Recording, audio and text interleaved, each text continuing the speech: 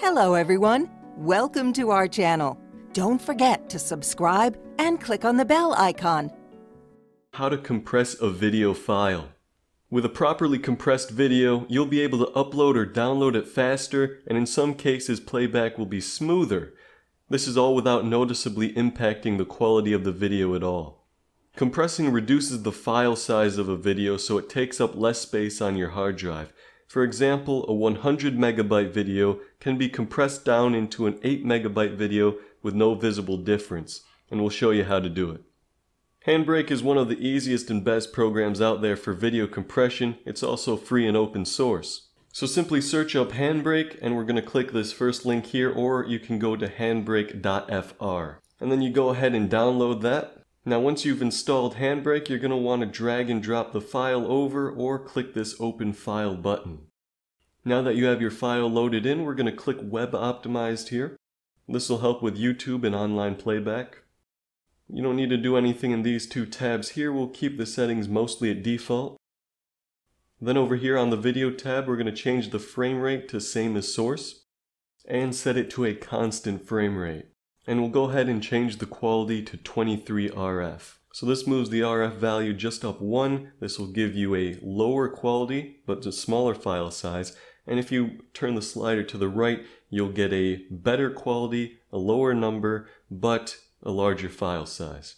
We'll go ahead and optimize the video to slow. If we just hover over the bar here and see the tooltip, you should generally set this option to the smallest you can bear, since slower results will result in better quality or smaller files. You don't need to do anything for the audio, subtitles, or chapters tabs unless you wanted to, of course. But right now we're just strictly compressing the video.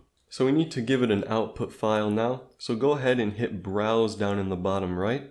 And we'll go ahead and find a place and call it compressed file, for example. We'll save that there in our videos. And now we have to hit the Start Encode button. And that'll go ahead and encode it for us. And you can see the progress down in the lower left here. And it looks like we have about a minute until it's done. And I'll go ahead and come back right after that minute. And we're back, and it says Queue Finished. So if you look back in our folder here, we'll find our compressed file. We can go ahead and right click it and hit Properties. And you can see that the size on it is a little less than 10 megabytes. Whereas before, it was 80 megabytes. Now after compression, after encoding, we now have a less than 10 megabyte video. So that was a significant reduction in file size. And of course you can reduce the file size even further if you bump up the RF value. Here are some more comparisons with varying RF values. For me though, 23 RF works in most cases and works the best for me. What other programs are essential to your PC? Thanks for watching. If you enjoyed this video, please make sure to give it a thumbs up and subscribe to our channel.